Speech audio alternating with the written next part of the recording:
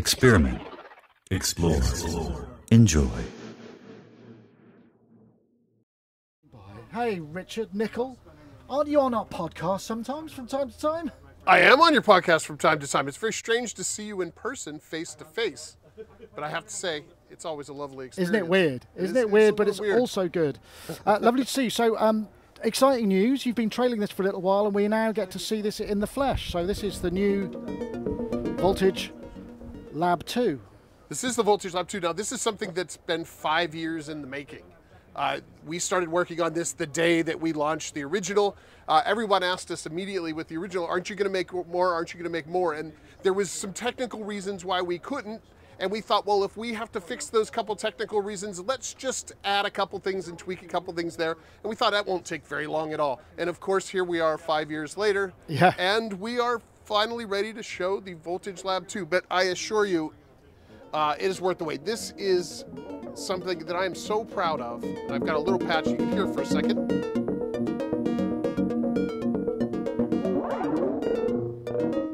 So is that actually the Tiger or something that's slightly different? It's the same oscillator cores that we have in the Tiger, but what we've added around that is really brand new. A lot of it's brand new in synthesis in general, but certainly for the Voltage Lab 2, this is expanded greatly on the Taiga and the original Voltage Lab. And I could run you through sort of the hits of it real fast.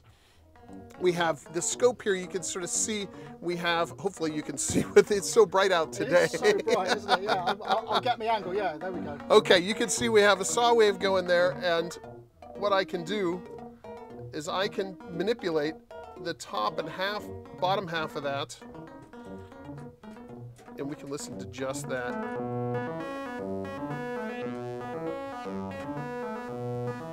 So you have new ways of manipulating waveforms. These you haven't been able to do in synthesis before, where you can manipulate the top and the bottom of the waveforms independently.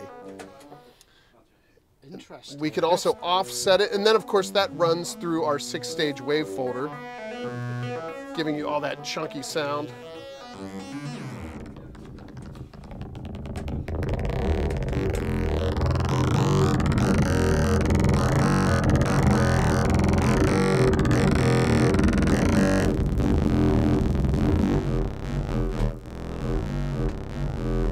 Oh, nice.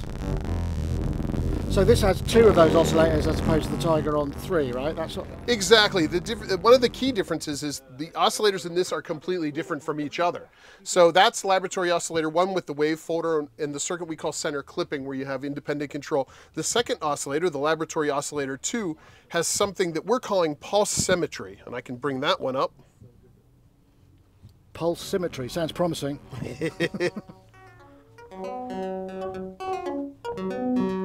That one's doing this lead sound here.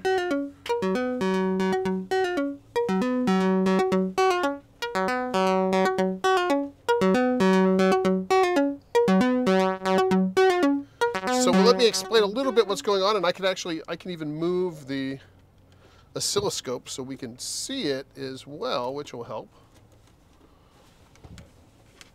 We can listen to it. So now we're looking at the oscilloscope here for this waveform. And you can see we have standard pulse width. I'm going to pull out the pitch here. We have our pulse width, but we also have this extra step in there. Yeah. So we can play with those in very, very interesting ways. Let's see if I'm... Ah, no, here we go. Sorry about this. Now we can see it. There we go.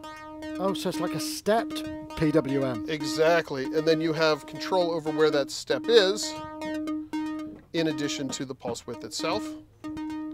And by manipulating them in different ways, and by modulating them, you get sort of an additional palette of what would be traditional pulse width sounds, but you have a much larger palette of control over the harmonics on those, which is very, very nice.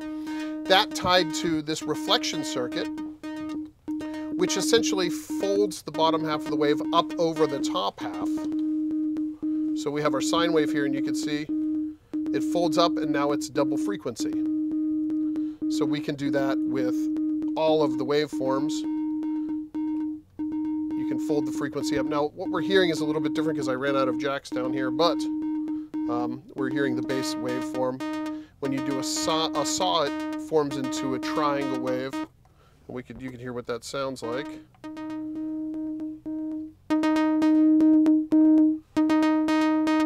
So that's a nice way to control the harmonics. So this reflection circuit's also very new, but the pulse symmetry circuit's something that our engineer came up with, and it really does add some really interesting bits to sort of the mountain of synthesis knowledge that's out there.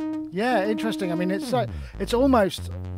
complex oscillator territory, and using the oscillator shape for much more of a timbral variation that you would normally sort of associate with a filter, right? Exactly, exactly. So the idea is to start with smaller, simpler waveforms and then add harmonics to them in a very, that would be traditional West Coast synthesis is what we're really expanding on here. Now that tied with, again, what would be a traditional West Coast voice. So we have our function generators, which can be envelopes or they can be LFOs, they can be slew generators, clock dividers. There's a never-ending list of what you can do with those. Then we have some general purpose tools here. We have some mixing style.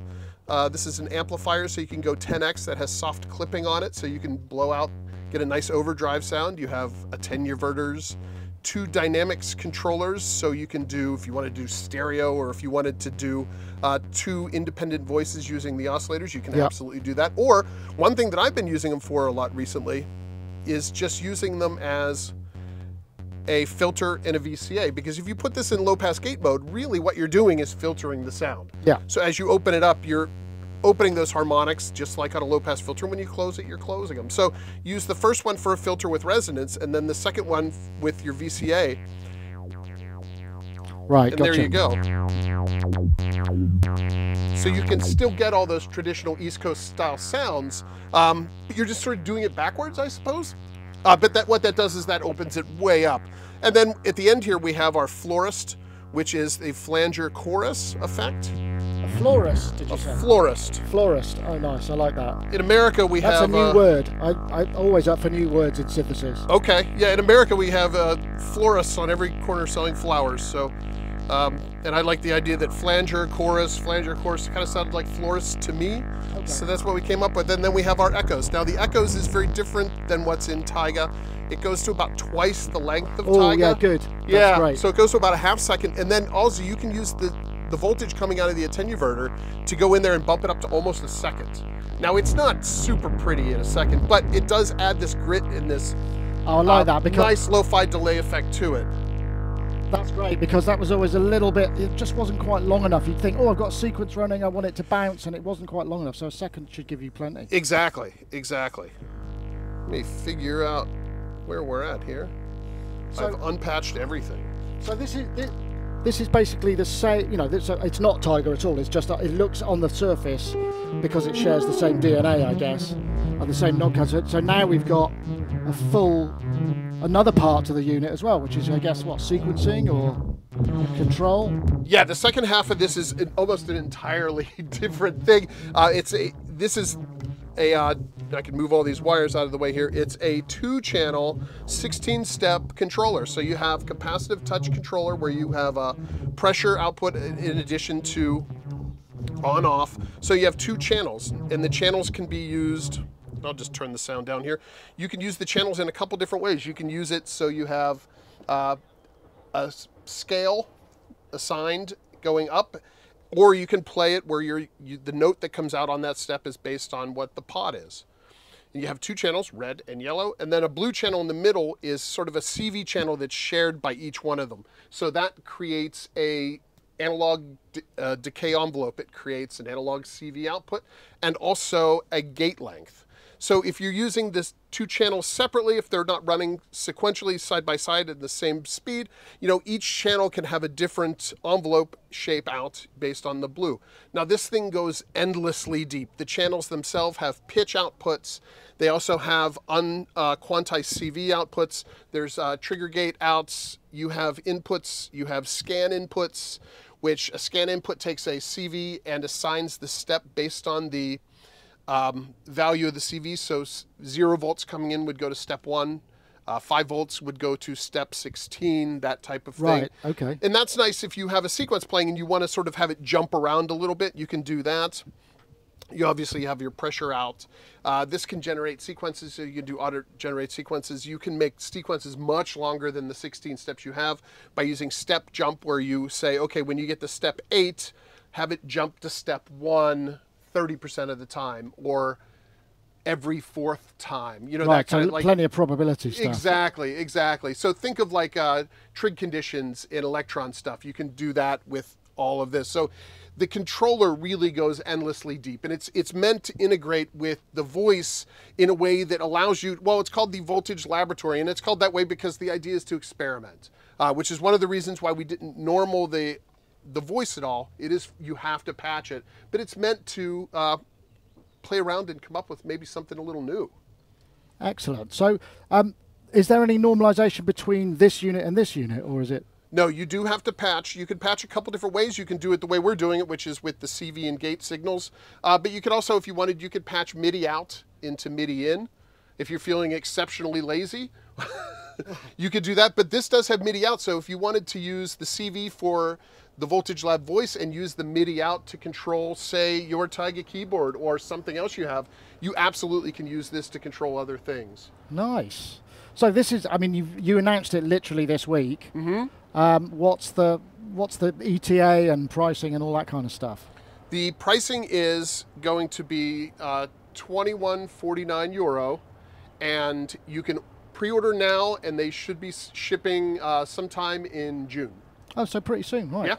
Excellent. They are on the boat, as they say. As they say. Richard, thank you so much for talking to us. Always a pleasure. Oh, thank you so much, Nick, and all my Sonic State friends. Thanks for hanging out.